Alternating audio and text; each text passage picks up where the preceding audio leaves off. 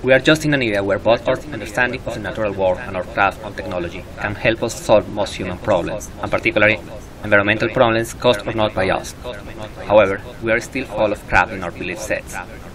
Profit-driven economies do not care enough on the mid- and long-term consequences of their actions, and progressive adherents are more concerned in fighting causes such as transgenic food, household animal rights, and man privilege than their commitment to really understand the cause of the problem and propose evidence-based solutions.